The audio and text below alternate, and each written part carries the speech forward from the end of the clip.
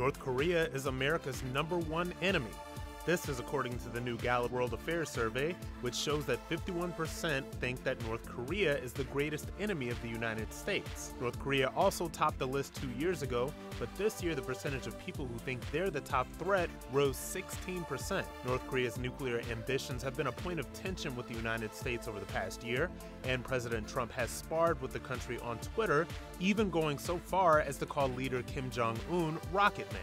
Trump also vowed to, quote, totally destroy North Korea if they threaten the United States with their ambitions for a stronger nuclear program. Following North Korea on the list of America's greatest enemies are Russia, China, and Iran.